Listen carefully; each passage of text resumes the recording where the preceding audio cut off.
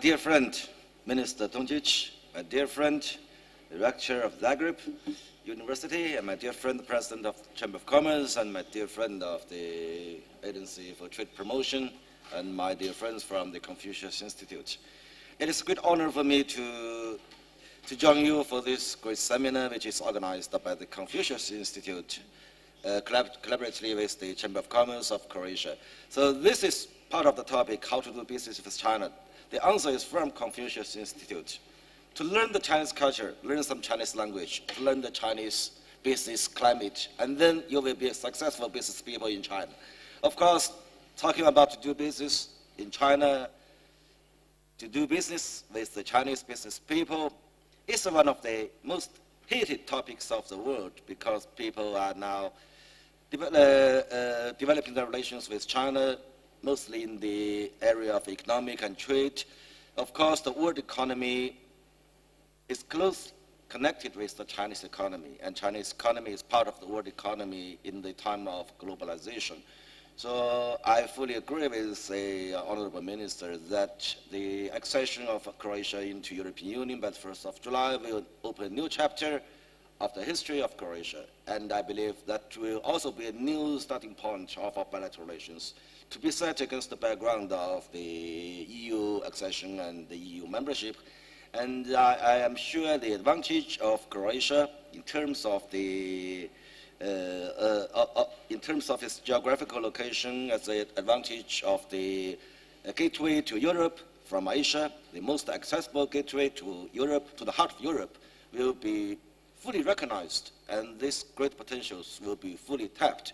I believe all the Chinese smart people would know the advantage of Croatia, would know what Croatia would mean to China in terms of trade and economic relations with Europe. And today, European Union as a whole is the #1 trade partner with China. Croatia will soon be part of that. You will soon be among the top list of the trade partners with China. But anyway, we are talking about investment from China. I should also emphasize that Croatia is always a great attractive place to Chinese investors.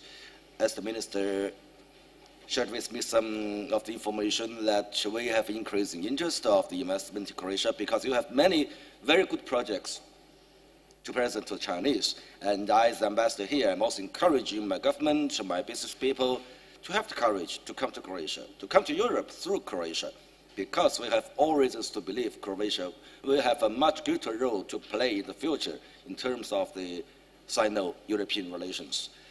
And on the other hand, I would also like to encourage our Croatian business people to go to China, because you know, China is still witnessing a relatively high growth rate, about 7%, which is not so fast as some previous ago, but still is one of the fastest growing economy.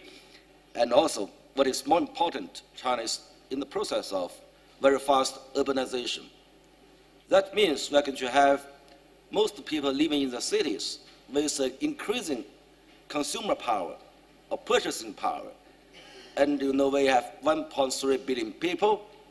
Half of them belong to the middle income class. You could imagine how much they can buy, how much we need to import from the world.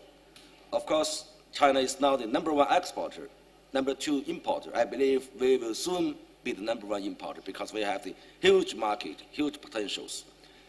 Only a couple of days ago, a Croatian Chinese from Israel inaugurated a good idea and started this project. They call that Croatian Pavilion in the city of Ningbo.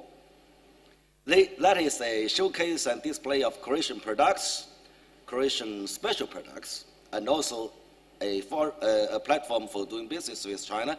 And this pavilion is becoming more and more attractive. Of course, today the Chinese know Croatia about the wine, about the olive oil, and since I'm here, I know Croatia has much more to offer to Chinese market rather than olive oil and wine.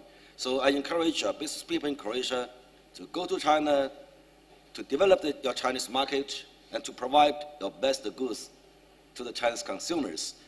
I wish that this seminar will be fruitful, will be successful, and I hope they will not be the last one.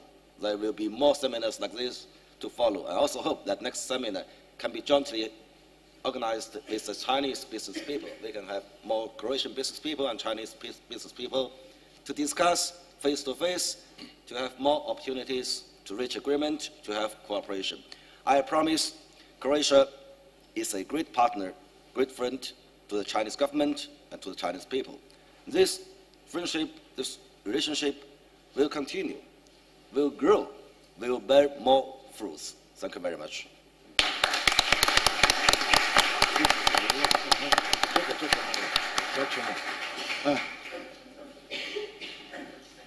Your Excellency, thank you very much for your very encouraging speech and giving us some advice what we have to do. Thank you once again.